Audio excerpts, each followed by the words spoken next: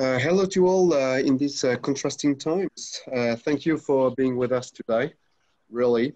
As already said, this crisis we're experiencing is perhaps an excellent opportunity to return to the path of teaching. There is a saying that says, out of bad comes good. So let's take advantage of it.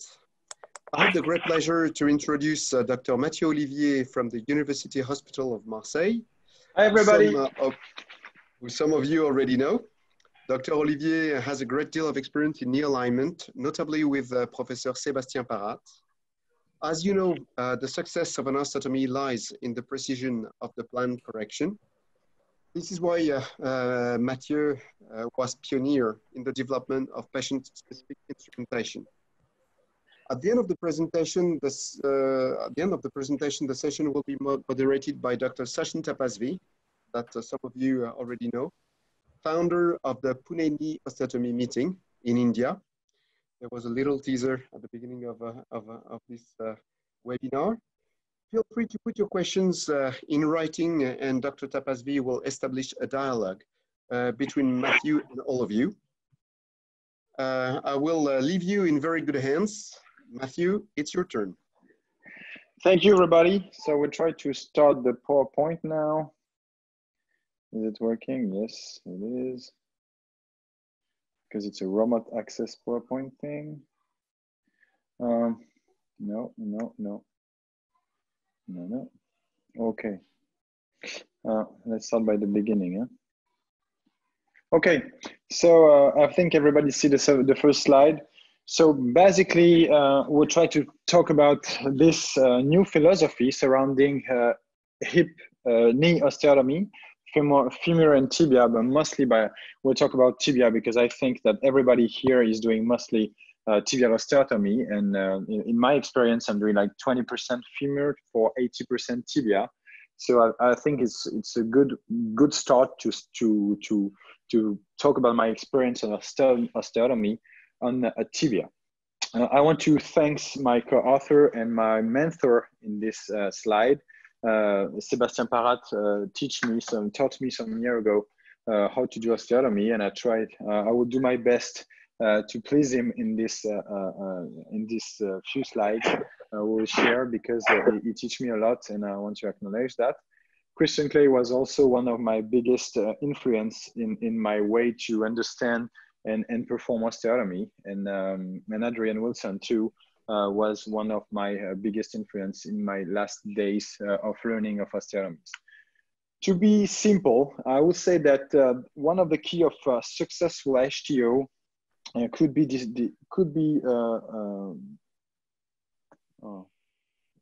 vous voyez bien, Thibaut? You see everything? You see my screen? Yes, we do. Okay. Yes. Philippe is saying that. Ouais, en fait, on voit comme si c'était sur l'écran de ton PC. Oh, okay. Okay. So, Je lance le diapo. Please switch. Yeah, it's not my computer. Let's stop this here. And if we do it here. No, it's not working. It's like this. No, attends. Can you do this? Ouais. Yes, I can do that. Thank you. So let's no, it's not working. No. Okay, great. So the basics of a successful HTO for me would be first indication, and I will try to give you some of my my tricks on that, but to be simple. And if there is only one message that you can learn from this PowerPoint, it is that HTO or DFO only aim for one thing, and they aim for a correction of an extra-articular deformity. Everything else, meniscus, ACL, post-traumatic, intra-articular problems will not be solved easily. So if you want to start doing HTO and if you want to improve your experience on that, start simple and start beginning with the basics of HTO DFO, which are correcting an extra-articular deformity. Then will come the planning and surgery, and I think we are here for that, how to simplify and to be very reproducible when you do an osteotomy in a very easy manner. Okay, I'll switch now. Okay, so let's imagine a very easy word. where everything is static.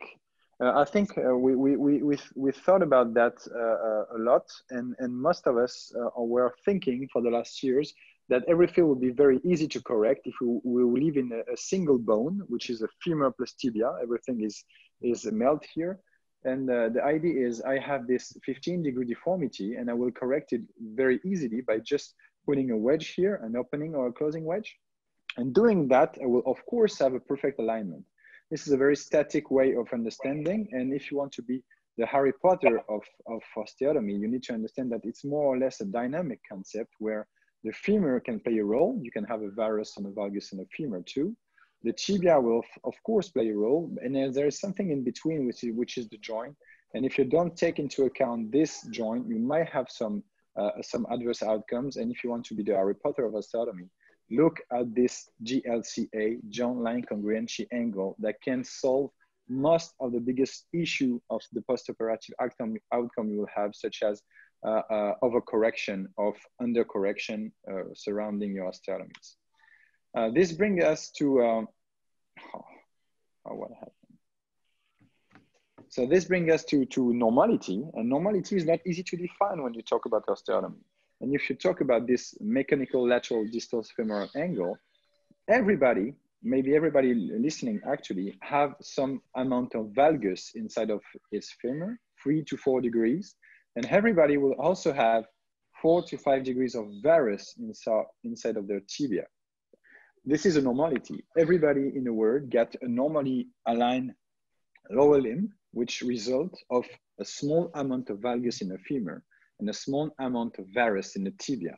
Knowing that, the good question is what I'm supposed to correct if I'm starting with those 2 points. Every tibia is in varus, every femur is in valgus. And of course, you get this in between, the joint line congruency angle, which is usually in between 0 and 2 degrees, which will define what it's supposed to be inside of the joint. We have some laxities, we have some wear, and we have to take into account that this angle between the articular surface of the femur and the tibia is maybe one of the key points of osteotomies. And I think Christian discussed a lot about that in his last talks here. We look at this, and you can see that once again, if I'm targeting for an HTO, there is nothing that can make debates in between HTO or osteotomy. If you have mainly an extra-articular deformity, osteotomy will be the key point to solve it, as its only aim is to correct an extra-articular deformity.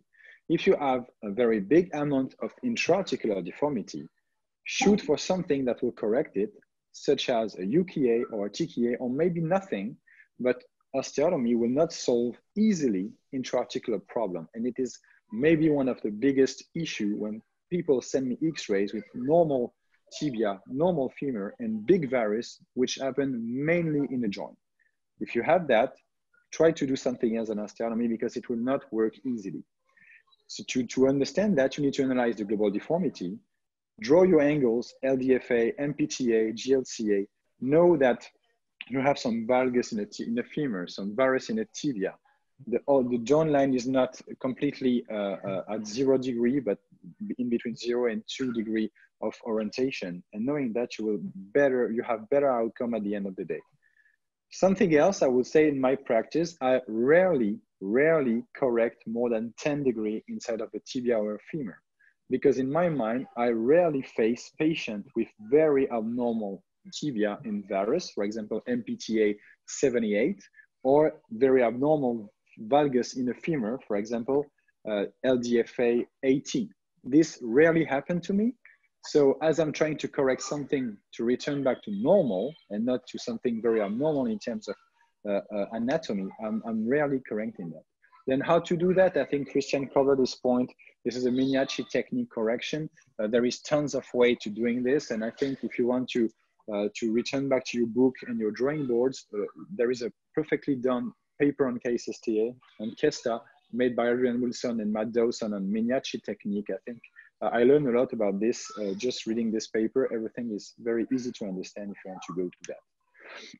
And then, as you know, I'm locked down with my kids, so I got not so many tools to play with. I got papers, I got pens, and I got rulers, and I'll try to make you understand a crucial point to start with PSI. The global idea is, this is my varus tibia and valgus femur thing.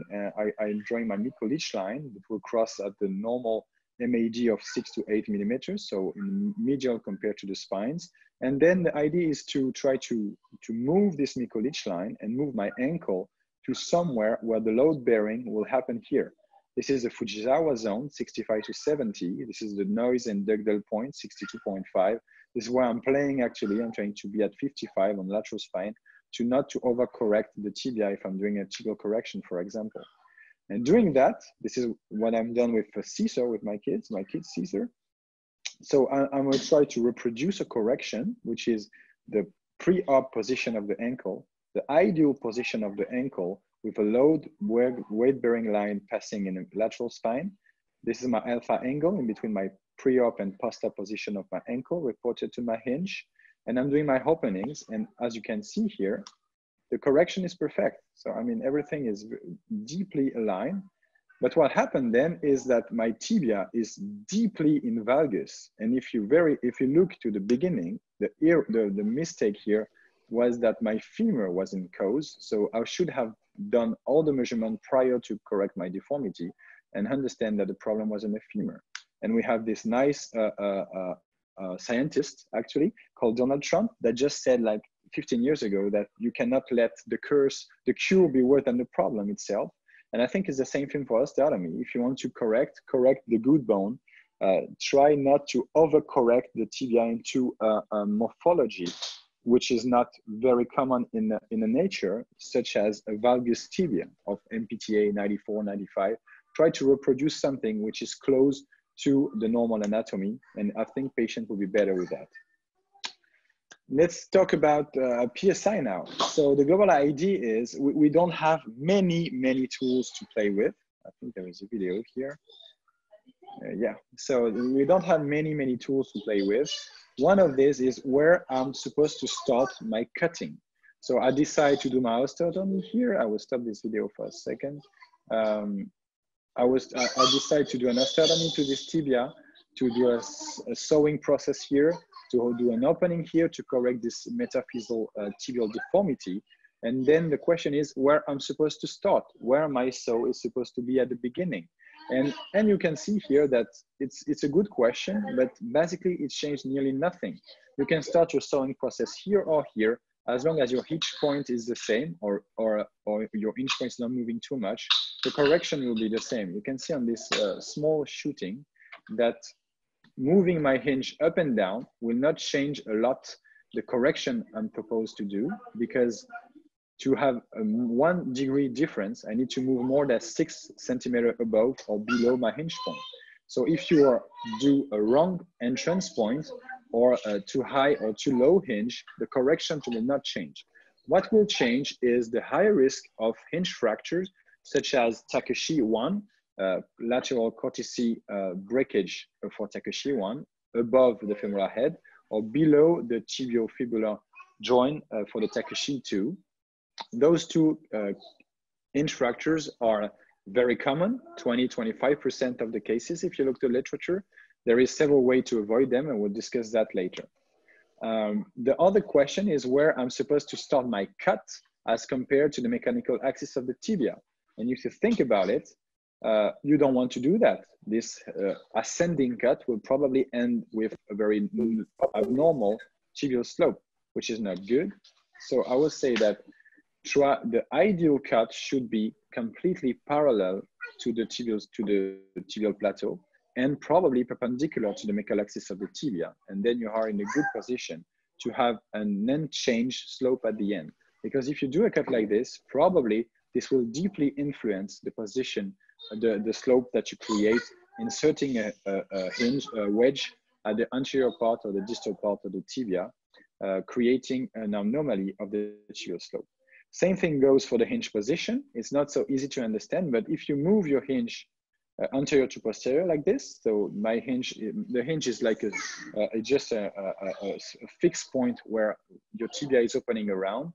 If you move your hinge anterior to posterior here, you will change this slope from +6 to -6 degree very easily. And probably this will not be a good, this will not provide good outcome to your patient if you're changing your slope by + or -6 degree, just moving your hinge from anterior to posterior. This hinge position point is a very crucial point to have good outcome after osteotomy. And you can see also that, and we just discussed that this hinge, the hinge needs to be unscattered if you don't want to have adverse outcome. The global idea is there is three types of fracture defined by Takashi. The first one is going through the lateral cortex. The second one is getting below the tibiofibular joint. And the third one is ascending into the tibia. Let's solve the problem of the type 3, which is here on the X-rays. It's always patient where you do not cut enough the posterior cortici and you try to open them by forcing the valgus movement of the distal tibia. If you do that with an intact posterior cortex here, of course, you will have a breakage inside of the joint because the strength of the bone on the metaphysis is lower than the strength of the bone on the tibiofibular joint. So knowing that, if you're not cutting completely the posterior aspect of the tibia, you have risk to have those Takashi-free fractures that are directly related to surgical mistakes. Then come the type 2 and type 1. Type 2 is this one. It's very bothering because most of the time you will discover them at your post-op appointment at 2 or 3 months. And those guys, the Takashi 2 fracture lead to non-unions, and you need to avoid weight bearing on that because it's creating a sliding surface where the upper and the distal tibia can slide and create some non-unions. The Takashi 1 fracture are very common. To be honest, I'm not taking them into very big account. And when I have a Takashi 1 fracture, I'm just leaving them like that and doing full weight bearing on that, and probably it will the speed of healing will decrease, but it will not change a lot the outcomes. If you have a Takashi 2 fracture and you have the luck to discover it inside of the OR, you need to fix it because the rate of non-union is very high.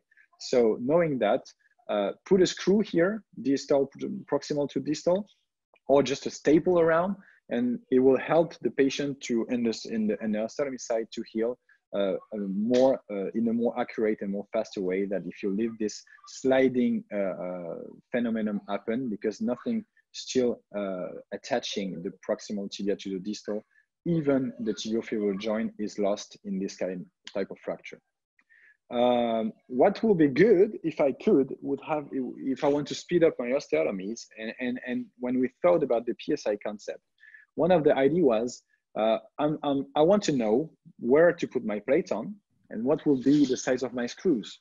And one of the good thing of PSI is everything will be ready for you. And as we are do 3D planning and we are doing some virtual osteotomy, just like on this picture, you will see that probably you will be able to know all the size of the screws as long as you're able to put the plate on a good position. The second good point is this hinge key wire. I think it is probably one of the biggest improvement on my osteotomy technique with the posterior retractor concepts of Christian and Adrian Wilson, which probably is the biggest idea to avoid hinge fractures. If you have this key wire in position, first, it will stop your sewing process. Second, it will put the hinge at the good position because your blade can go more anterior and more posterior, but probably not through the key wire, except if you cut it, but it's probably not a good solution, and it will take time with your saw to cut through a key wire. And secondly, it will help you to increase the resistance of the hinge to fracture when you perform your opening. How to do a PSI? And I think it's everybody is here to learn about that. This is my pre-op planning for a patient. So I measure my MPTA. It's an 82. I want to go to 90, which is to me a nice correction. So it's an 8-degree correction. I don't want to change the slope. This is why I'm sending to Newclip with the CT scan, and then we are practicing some 3D mapping of the femur, and we try to say, okay, so this is the global aspect of the proximal tibia. This is where the cut is supposed to be, with 110 degree here, which is the rule from Miniaci, 110 degree, and this cut position will be support by a key wire to avoid any my saw to get below and go more distal when I cut. So there will be a first key wire that will be here, positioned on my cutting guide. Second, this is my cutting guide, and this is how it works. The global ID is I get my first key wire to get my cut. I get a slot to get my saw through the bone and through the PSI. And I get a second key wire. We discussed that already. That will be here, and we will protect the hinge from cutting and enhance its resistance to fracture during the opening. Then we get holes, 8 holes or 6 holes based on the plate you want to use. This is a 8-hole plate, and I will do some 8 holes here, and those 8 holes will be pretty different as compared to the what I'm doing drilling inside of the plate and what I was drilling inside of my PSI. And this match of 1 or 2 centimeters here will be the correction. The global ID is, cut the microphone, please. Everybody, it's easier. Carlos, cut the microphone. Venga, a la distancia. Gracias. Okay, let's move on. So the idea is I'm doing 8 holes or 6 holes, and there will be a mismatch on the medial side of my tibia. And if you can see that, the difference will be the difference in between the hole I drilled with my PSI and the hole on the top of my plate is the correction. So everything is integrated in between this geography on my PSI and the geography we know on the plate. The difference is the correction. Is it accurate? First, good question. So I think we done quite some studies in vitro first, and we found that that in this in vitro study, the difference will be 1 degree in terms of MPTA and PPTA. We do also some in vivo studies, and if you look to the in vivo study, you will see that we have a difference which was mostly, it's here, 0.9 on MPTA and 0.9 on PPTA for the first 10 patients with a CT scan matching pre-op to post-op to understand what was the correction that we did. We switched to 100 first, and in our 100 first cases, we have a 2 degree difference for the HKA planned. But as you can, but everybody know that, as I discussed on the second slide, HKA is not only connected to the tibia, but also to the femur and to the joint. This is why we have this mismatch. But if we focus only on the tibia, we have a 1 degree accuracy on the MPTA and PPTA when we're using this cutting guide. Second question, is it safe? So we, in the same 101st, we have a very big amount of Takashi-1 fractures, where nearly 20% of them were fractured, Takashi-1, and this was the time without this inch key wire. So we published a different study after this key wire. Second, we have some issue with graft osteolysis and cement persistence, which we completely abandoned, and we switched to allograft only now, and we don't have any complication. We have an union, and of course we remove some of the plates, mostly because of patient choice and very rarely because of medical indication. So yeah, it's safe. And is it easy? So we published with this is my resident crew, and some of them are now my fellow. We published a paper on the learning curve on CASTA last year. And the global answer was, after 10 cases, everybody switched. The precision did not change from day 0 to day 29, the 29th surgery. What changed was the timing. So we switched to almost 50 minutes to 25 minutes mean after 10 cases. And the number of X-rays switched to 15 to 20 X-rays to 6 after 25 use of the PSIs. This is a video showing how it works on a cadaver. We shoot that with Christian on the last Newclip course in Nantes. Globally, it's pretty, I will try to get to it. So globally, the idea here, sorry. So to use the PSI, you're supposed to detach at least partially, the pes anserinus. Otherwise, there is no option to plug the PSIs in with enough precision. Then when this is done, you can drive your PSI below the patella tendon here, and posterior to the MCL, which is retracted here. We release him slowly, and we can put the two legs here.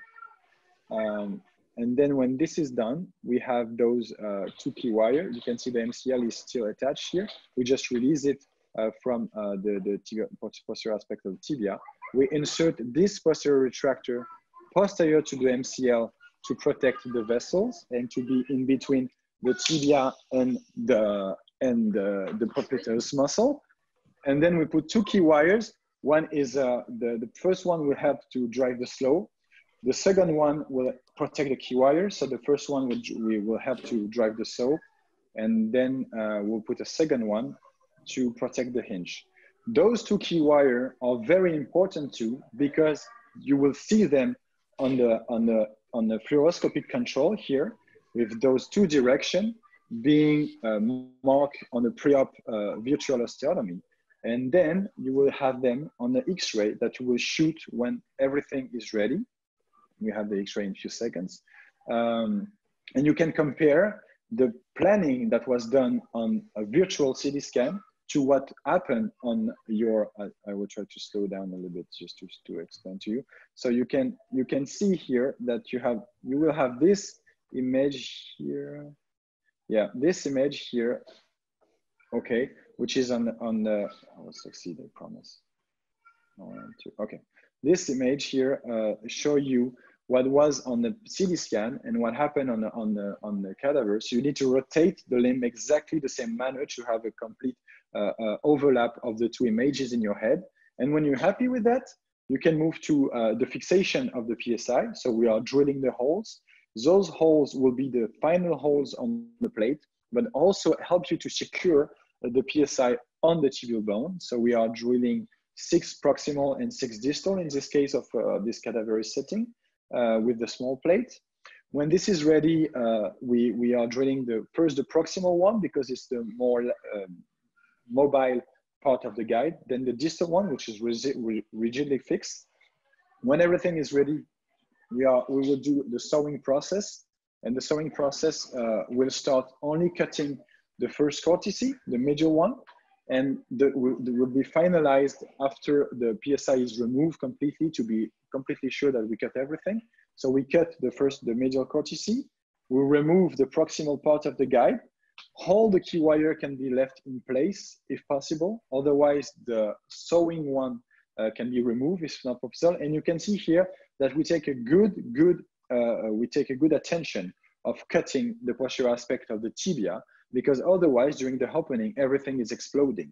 If you need it and if you wanted to do an ascending biplanar cut to avoid any movement of your patella and to elevate the proximal metaphysis without moving the patella up and down.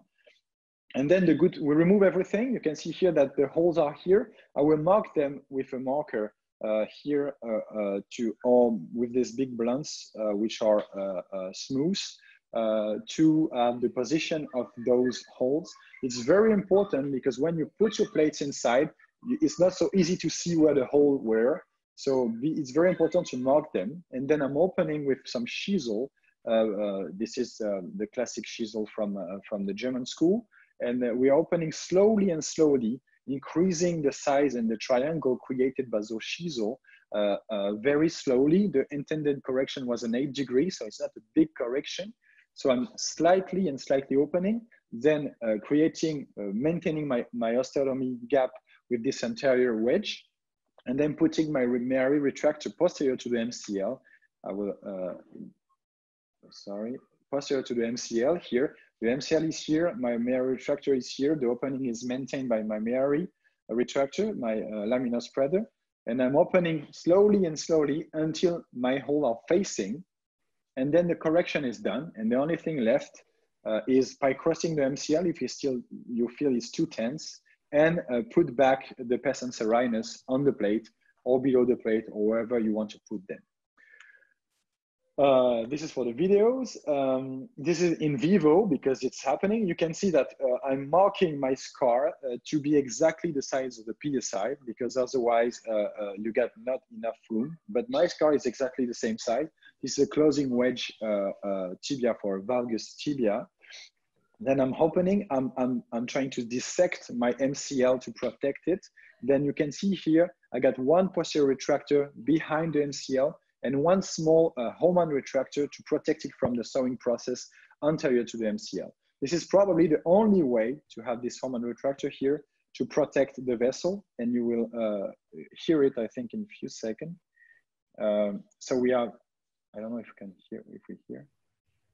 Not really, but the global idea is I'm putting my Hohmann retractor here, posterior to the MCL. So I got a nice way to go posterior to the MCL, anterior to the popliteus muscle, and protecting my vessel in between the popliteus muscle and the bone, the posterior bone surface. Then everything is done, and I can cut without big hesitation, and I can really cut deep and go completely to the posterior aspect of my tibia. I'll try to move it a little bit. Yeah.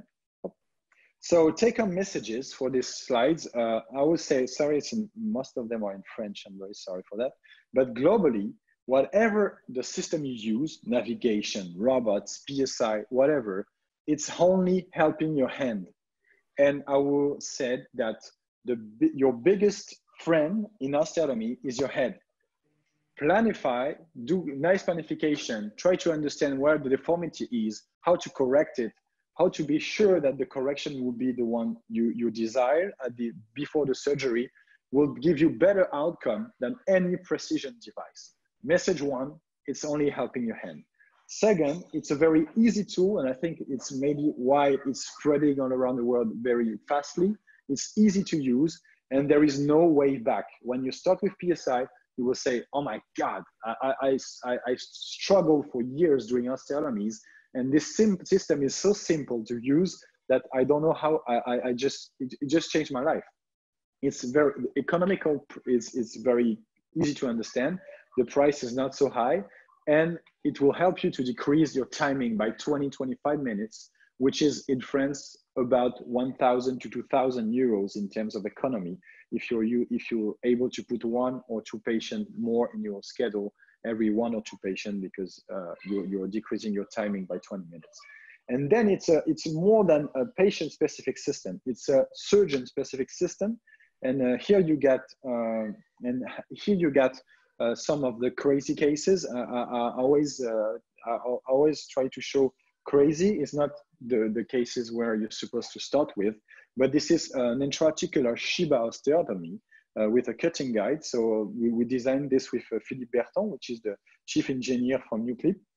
And we also have those, one of the most crazy cases of the last years, derotation plus closing osteotomy, intra-articular post-traumatic osteotomy, osteotomy plus meniscus transplant with 2 tunnels connected to the PSI, slope-changing osteotomy, slope-changing osteotomy for a reverse slope, Shiba osteotomy, derotational osteotomy. Whatever you want to do, they can do it for you. But first, your head needs to understand what you're supposed to do, and then this system will only bring your hand to the higher level of accuracy and precision. We publish tons of papers on the subject, and I think most of them are easy to find now with Sci-Hub and this kind of thing. And I think it's my last slide. I want to thank you for your attention. I will close this by one of my last case that always intriguing everybody. Just think about it. You got this patient with, you aim to correct the intra-articular deformity, but if you look closely, everything is in a joint. The tibia is slightly invarus, 83 degree. The joint got 8 degree of GLCA, which is a very abnormal value, and the femur is normal. If you think about it, this is probably the only complex cases in between uni-compartmental nearthroplasty and osteotomy. But if you do an osteotomy, you will leave the joint with an Albac 4 bone-on-bone disease, will probably end up with bad results. If you only treat the joint, you will end up with a UKA on a very big varus and probably a failure of the implant in the following 2, 3, or probably 5 years. Finally, for those patients with very complex things, go to easy. Try to correct the joint, try to correct the bone.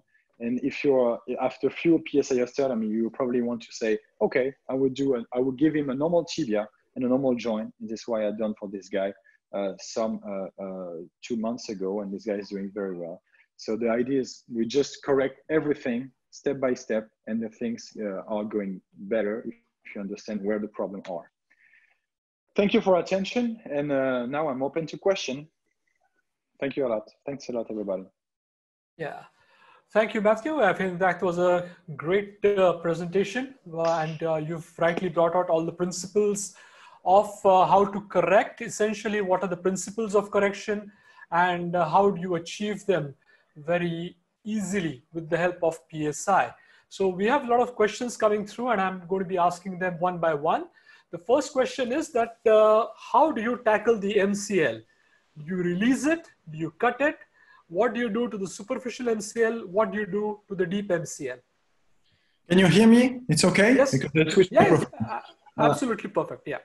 So the global idea is, everything you saw in the last slides were the first design of my PSI, because I say mine because it's once again surgeon specific, and I switched to something without the 2 posterior brackets. So it's only a big plug. I might have shown you.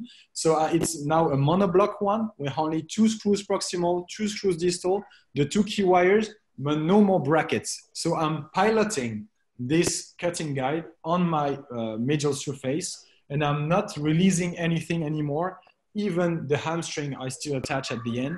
It's very small, but to be able to do that, I've done more than 200, 250 PSI to understand exactly how it works. So this is the biggest, probably the biggest problem of PSI. First, its size. It's a 7 to 8 centimeter block, so you need to have a big incision. Second, to be efficient, you need to be fixed on the tibia in a very accurate manner. And to do that at the beginning, you need to release the superficial MCL completely. Try to leave the posterior, the deep MCL like you saw on the video attached at the posterior aspect, but you need to release it completely too. And finally, the hamstring, the pes and severanus need to be completely detached and reattached at the end of the surgery. Okay, so I think there's another question on the same, sort of on the same event, is that how many times with your first generation PSIs did you have a problem of matching the PSI with the bone? So, you know, you're working through a limited space and you really need to get that anterior fin underneath the tendon and the posterior fin on the back of the tibia. So what percentage of time will you find that there's a mismatch, or you start struggling to get it perfectly bang onto the bone? I would say maybe on my learning curve, I would say maybe 1 case on 3 or 4. Okay. It happened to me. That's true. Then you need to understand the overall concept. The correction is integrated inside of the system. Yeah. So if your PSI is too high or too low, the only thing that you're risking is probably a hinge fracture. Then comes the question of the rotation of the PSI. If you rotate it too much, you are changing your slope. So the real thing is to be able to reproduce a key wire position, which is deeply the same. This will allow you to know that your rotation of the PSI is good. Then come into question, if I'm too high or too low, I would say I'm tolerating 2 to 3 millimeters too high or too low. Okay, so on the same note, if I ask you, is there any intraoperative check that you can sort of do? Maybe, you know, maybe make an X-ray with the K-wire in, which tells you that yes, you have validated your PSI position, similar to what we do, say, when you're doing navigation. You always have to validate the exact position of your guide. So what is the intraoperative trick that you will use for the same? I would say, so X-ray, of course, with the 2 key wires inside. After a careful a verification of the rotation of the knee that need to be exactly the same that your pre-op CT scan virtual 3D mapping. This is point one. Second, the height of the PSI as compared to the joint line is also provided by Newclip. So I'm using a key wire and I put it like nearly on touching the higher spot of the joint, nearly the meniscus. And I'm seeing, I am on the same X-ray, an idea of where am I in terms of height compared to the proximal tibia. And finally, which is also a good point, you can put your saw blade in the slot to see that you only see a thin line, which means that you're almost parallel to almost perpendicular to the tibial mechanical axis. If you're seeing your saw blade with like a square, something is wrong in terms of rotational position. And it's exactly the same thing when you use any kind of cutting slot. You need to ensure that the rotation is good. Otherwise, you can end up with an X-ray, like I showed on my slides, with a cut which is 45 degrees compared to the mechanical axis of the tibia, which is a disaster for the slope. So, you know, there's another very good thing which the Newclip system gives you is that they can also give you the bone morph model. You know, so they can also give you the bone along with your PSI, the bone model as well. So for what would be your suggestions to people who are starting to use PSI? For how many cases, maybe first 10, 15, 20 cases, should they actually order in the bone model as well, which will help them understand where exactly the PSI sits? I would say, I remember a question from Ronald van Leeuwarden some years ago, and he told me, what happened if the PSI is falling on the floor during the surgery? And I said, they can print 2 of them. So I would say, if you are still anxious, try to have it all the time. And I can remember my boss. He is doing a lot of PAOs, and he still have a foam model of the pelvis in the room, and he's doing 50 a year. So I mean, if you're anxious, do it all the time. They will probably charge it. I'm sorry, Greg, I can saw you. They will probably charge it, but I mean, it's not so expensive, and it's worth it. If you want to have it, it's worth it. Okay, so when we're doing these, when we're sending in your CT scans, do you want to talk about what sort of CT scan should we send in? Because, you know, you're calculating all your angles on weight-bearing X-rays. So can we get a supine CT scan, or should we have standing CT scans? And can we do all these, can we do the PSI models on X-rays?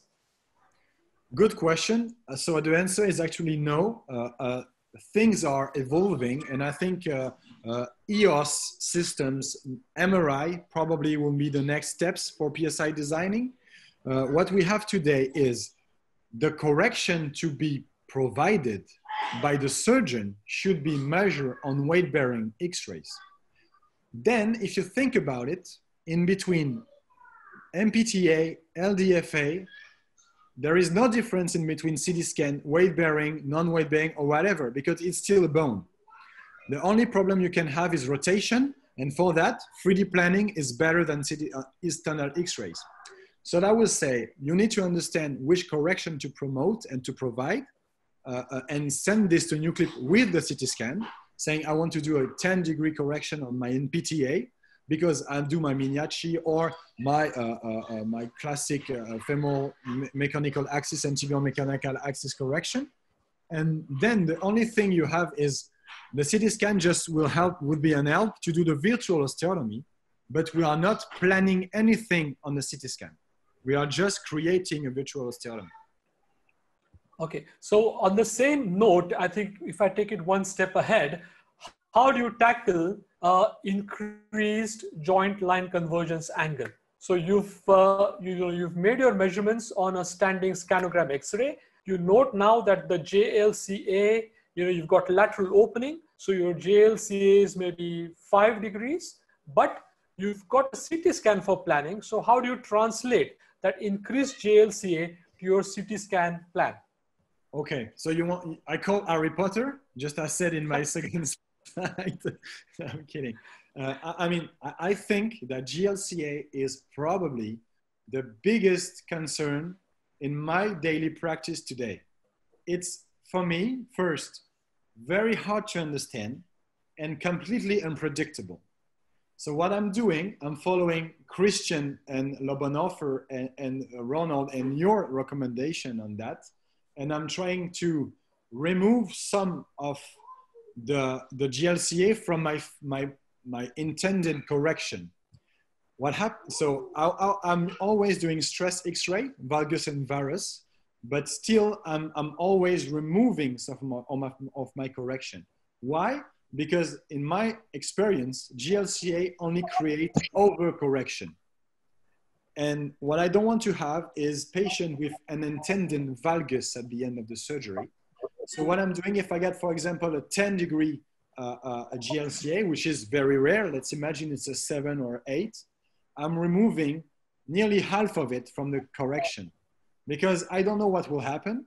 And probably it will change nothing, or potentially I will absorb this deformity correction inside of my osteotomy. So if I had an 8 GLCA, I'm removing 3 degrees from my intended correction. And if I was aiming for a 10-degree correction, I'm switching to a 7. So what will happen? First, I might have a normally aligned knee and not an overcorrected one. But what will never happen is a +6 or +7 valgus correction at the end. And I think it's the worst thing to happen for patients which are in varus for the last 40 years. Right. So that's a very nice point that you've got out. There are some technique specific questions that have come up as well. So when you're doing a medial closing wedge tibial osteotomy for a valgus knee, so doing a medial closing wedge osteotomy, how do you apply axial compression? So how can you achieve axial compression when you're doing a medial closing wedge? Because the femoral plate has an oblong hole, but the tibial plate does not have an oblong hole. So I think you need to answer this in 2 parts. How do you apply axial compression? And the second part is, do you use the same plate that you use for a medial opening wedge osteotomy for a medial closing wedge osteotomy? That's a very good question because we all switch to located stable angular plates. And yes, there is no compressor to be performed. You cannot perform compression on Newclip tibial plating. So what I'm doing usually is I'm removing my wedge to close it. And then what I'm doing is I'm using my saw blade to cut nicely and completely everything. And I just ask my resident or my fellow to put an actual compression on the foot. And usually it's closing completely my osteotomy. What I don't want to happen is to leave some piece of bone inside of the osteotomy site that avoid me from closing the osteotomy site, which is supposed to close completely. We just remove 2 pieces of a triangle. And if you force it too much, what will happen? Either you're using a compression device or not, you will break the hinge. So I don't want this to happen. So I would say that closing wedge osteotomy, femoral or tibial, need a lot of softness, and it's a women's surgery. You know, it need to be very gentle. The bone is very fragile, and you need to slowly cut everything to be able to have no problem with your hinge. Okay, another technique specific question is that with many times you need to perform an ACL reconstruction along with your medial open wedge osteotomy. So do you prefer to do them in a single stage with the PSI, or do you think you're better off doing them in 2 stages? So what advantages will a surgeon get with the help of the PSI, and how will he be able to do a combined procedure is what we need to understand. That's a very good point, Sachin. I would say that I'm doing probably 200 ACL a year and probably 80 osteotomy a year. Both of them are taking me maybe 45 minutes to 1 hour. But when I'm making the two procedure in single stage, it's taking me 2 hours and 30 minutes. So I don't know where the time is lost, but it's a very, very complex scenario. So what PSI gave me, it's only one thing. I'm sure 100% that my ACL tunnel will not hit any screws because my ACL tunnel is connected to the plate in my PSI ACL tunnel. So this is why I'm doing this. And I would say it's not helping me from avoiding any stress because it's a stressing surgery. Second point, it's also helping me to have the tunnel entrance of my ACL at a good position to avoid any fracture, problem of fixation or whatever. And you got two options. First one, the tunnel is crossing the osteotomy site. The second one, your tunnel is above the osteotomy site. And if you do above the osteotomy site, use a cortical fixation because your screw will be very short and you'll probably have no good compression on the proximal metaphysis. And so it's helping me to understand what will be the main problem of my ACL post-osteotomy. But actually in my practice, it's always a single stage surgery. So I would agree with the same. I think the use of the PSI makes life a lot more simpler. And I think the PSI really scores over the conventional approach because one is that as Matthieu really brought about, you can decide the position of the tunnel, you can avoid the screws. And for me, I think the most important aspect is that it can actually help and consistently decrease the slope, which is what you want to do when you're doing a combined ACL reconstruction with an osteotomy. There's another question here that's come up, is that what is the use of the lower wire in your PSI? How will it help a type 3 hinge fracture? How I'm doing against type 3 hinge fracture, that's it? Yeah, how will the lower wire that we put, how will it prevent a type 3 hinge fracture? It can't. Or will it increase the chance of a type 3 hinge fracture? So because you're putting this up, you know, is it going to weaken the cortex on the lateral tibial metaphysis, thereby leading to a higher incidence? Is that so the reason? And what can you sort of defend against that? It's a good question, Sachin. I saw the mechanical issue you're raising up here. I would say that if a fracture happened, it will probably follow the key wire because you already have a direction for this stress fracture. So probably it will end up as a Takashi one on higher, but not through the tibial plateau. And once again, I would say that Takashi free fracture mostly happen when you have an intact posterior cortice. And probably happen because you're too shy during your cutting because you're anxious about the posterior vessels. But as soon as you cut completely the posterior aspect of the tibia, with or without the key wire, and we test them in the mechanical settings and we publish this, you have no reason to have an increased stress in the medial of your tibia. Everything will follow the key wire and the key wire will bend, absorb, but you will have nothing happening on the medial aspect of the tibia, on the central aspect of the tibia. Okay, so another question about the hinge key wire. How far proximal should the hinge key wire go? Should it be just short of the articular surface? What happens if you accidentally, you know, take it through the articular surface? What happens then? It's a good point. Just imagine you don't have any PSI, because this is also something that we raised with Christian and Adrian. If you don't have any PSI, it's almost impossible to shoot your key wire from distal to proximal, because the direction is insane and you have no control of the anterior posterior position. So the easiest way to do that is to do a small incision just above the fibula head and to shoot it proximal to distal. And so I'm doing that when I'm not using the PSI for many reasons, because today I'm maybe doing 17% of my cases with PSI, but I'm leaving the simple one, I'm doing it freehand.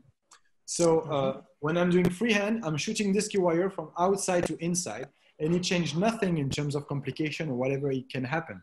But on the other hand, it's a very good tool to have And this is what we are doing when we do femur, for example. We are shooting him from outside to inside, or from proximal to distal. And it's changing nothing in terms of what this key wire can bring you in terms of stability and resistance to fracture. Okay, the next question is that, you know, we're all concerned about weight bearing.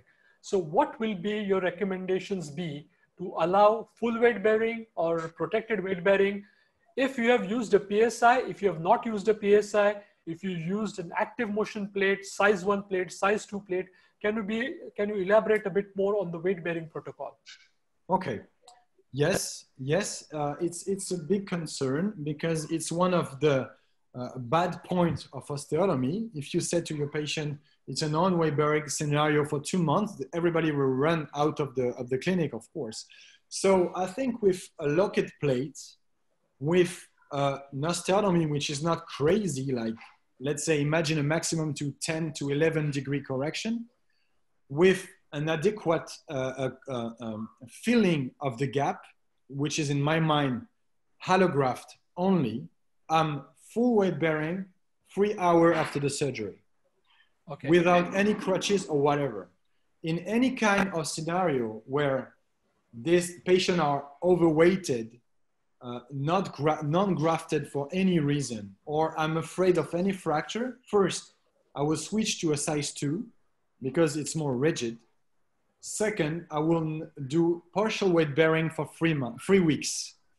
If I have hinge fracture, overweight, tobacco users or things like that, I'm non-weight bearing for some days because I don't want shitty things to happen. But in all other cases, it's outpatient, full weight bearing day 0. Perfect. Can you apply the same PSI technology for the femur as well? And if so, what sort of PSI surgery can you do? Can you do a medial closing wedge femur, a lateral opening wedge femur? I would say you can do whatever you want as long as there is a plate designed for it.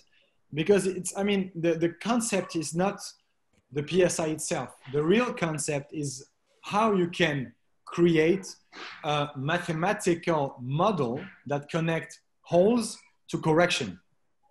So to do that, you need to have a plate. And I know that Philippe, which is connected, is working on ankle, wrist, shoulder, elbow, knee, proximal hip, whatever. So the only question is, do you have a plate for that in your portfolio? And knowing well Newclip portfolio, I think they got a plate for everything. Perfect. So the next question that I want to ask you is that with the use of the PSI, do you think you can move your osteotomy a lot more proximal in the tibia, and thereby, you know, you can get rid of the requirement to do a biplanar osteotomy? Yes, of course. If, I mean, the biplanar osteotomy, in my mind, I'm always doing biplanar because I was, because it was my learning, and everybody taught me all along my medical studies that I should do a biplanar. So I'm focused only on biplanar. But yes, the PSI can be moved a little bit higher if you want it, with a more horizontal cut if you want it. Once again, the only thing is you need to have a plate. And second, if you want to have it pink, they will do it pink for you. I promise. If you want to have no key wire, 3, 4, 8 key wire, they can do it for you. The only question is, why do you want this kind of specificity? And once again, I can probably try to find probably try to find an image of what my actual PSI is looking like. Give me just a second. But I mean, its changed a lot in the last years, just because we want to get rid of those consideration of releasing the MCL, cutting the hamstrings, and so on and so on. So we switch to more we change a lot our way to design and to construct our PSI, just because it's so adaptable. So I would try to share my screen, and you will understand it. Yeah. So while the image is coming up, there's another question, and the question is, Okay, perfect. I'll get you to show this to us and then I'll ask the next question then. So as you can see, first generation, anterior bracket, posterior bracket, screws. This is an ACL cutting guide too. And this is the new one. So my actual one is like 5 centimeters globally, only an anterior bracket, nothing behind. So I can plug it onto the MCL. And I got some only 2 screw distals and everything is very small. So I can put it in under MIS consideration. And, but at the same time, you need to control how you plug it in terms of rotation, because of course, mistake will happen easily because you got nothing to position behind of the knee, behind of the tibia. Perfect. Yeah, that's a great new technique, I think, and we'll be looking forward to that as well. The next question comes from Dr. Usama, who poses a question, something that you did allude to in your presentation. So if there's a young patient, say 45 years old with varus, and he has a normal mechanical LDFA and an MPTA with isolated medial compartment arthritis. So it's a post-meniscectomy situation with a varus knee. Would you consider an osteotomy or would you not? Because if you do an osteotomy, would the JLCA be altered, or will you go into an abnormal alignment because now you're changing a normal mechanical LDFA and an MPTA? Very good question. Once again, I would say we are in a, I hope I will not meet too many patients in this case scenario, because I mean, this guy is young. There is no good answer. We are in so-called salvage procedure, because the real answer is unicompartmental knee arthroplasty. But nobody want to do this kind of surgery at 25. So the idea is to promote, to have a tool which is give you ability to enhance cartilage healing, let's say, probably unload a suffering joint compartment. And I would say today I will do an osteotomy, a very small one. My minimum is 5 degrees. I will never put a plate and take all the risk that are connected to an osteotomy if I'm not correcting at least 5 degrees of angulation. But probably tomorrow I will do a distraction. And I think the word will discover and this kind of technique will be spread following Ronald van Leeuwarden publication and everything. If you just read the literature, it looks awesome. I mean, 2 months of distractor, whatever it is, whatever it's an external fixator, whatever, and they get patient pain-free for 5 years. I mean, this is probably the good option, but I don't have any experience on that. But let's do the same question in 2 years in Pune, and I will try to answer with something else, okay? But today I would say minimal osteotomy, probably allograft, because it will give me something to put inside of the space, except if there is a very bad arthritis, because we all know that it's not working. And then minimal osteotomy. Once again, patient don't want to be with a very abnormal limb morphology. And if you try to play with tools and put them into a plus 10 degrees of valgus, they will hate you for that, because they are not solving any problem, and it will be very painful and not comfortable for them to be like this. Perfect. Thank you so much for that lovely answer. How can you apply the principles of PSI for dealing with a malunited tibial head fracture? So you have an upper end of the tibia that was fixed or it was not fixed, it's malunited. So how do you plan for doing an osteotomy, and how to use the PSI in such situations? Can you walk us through that? Of course. Yeah. Same thing. So it's the problem will be today that you need the plate. And so working in a fracture or post-fracture scenario with an osteotomy plate is not so easy, because the screw direction is not designed to play with that. Then 2 questions. Lateral compartment with, let's say, a depression of the tibial plateau. I will go for an Eric Johnson surgery, for example. So I will completely open the tibia through the Gerdy tubercle and try to elevate everything from inside. Medial compartment with, for example, posteromedial fragment that are still away from the normal position. I will do probably not a PSI because once again, I don't have the experience, but what I'm doing is a procline position, a big opening, posterior opening, re-breaking everything and putting some trauma plating like Synthes or Strike or whatever, because you need to have more than just a support of an ideal fracture. You need to have a support for an anatomical mistake created by a fracture. So I would say you can do it with a PSI, you can do some Shiba osteotomy, you can do some elevation osteotomy, whatever you want to do, you can do it.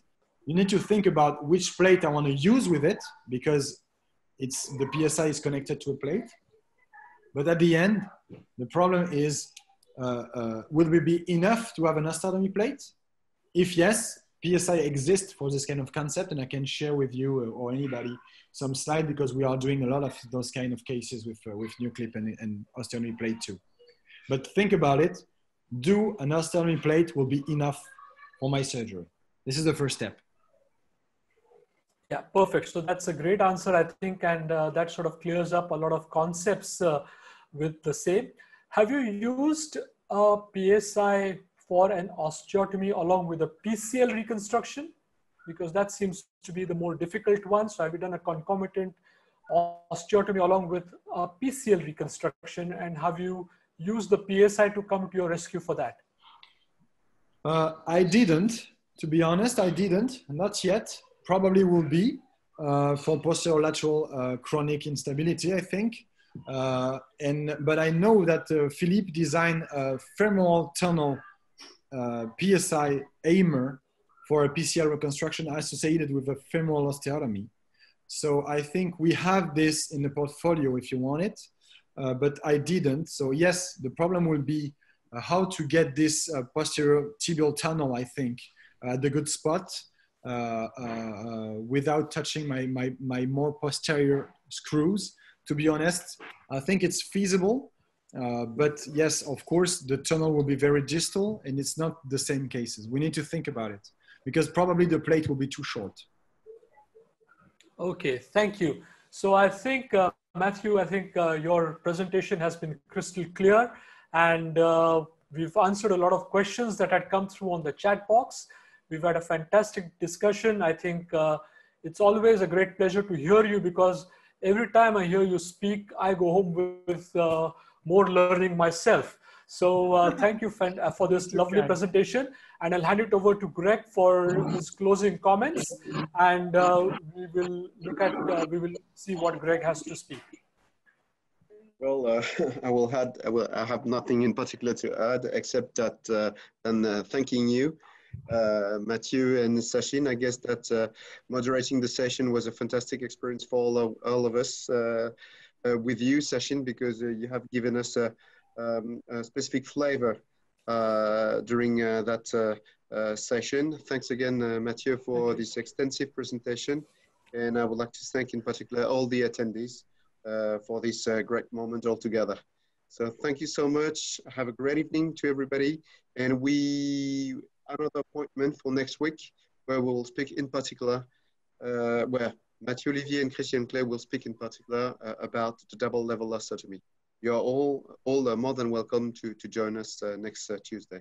Sachin, Matthieu, thanks again for your time and for that fantastic performance. Thank you. Thank you, everybody. Thank you, Sachin. You were the best moderator I ever had. Thank you. In a webinar. Sachin, you're a gentleman. Thank you so much. Thank you, folks. Bye. Everybody, stay safe. Take care of you.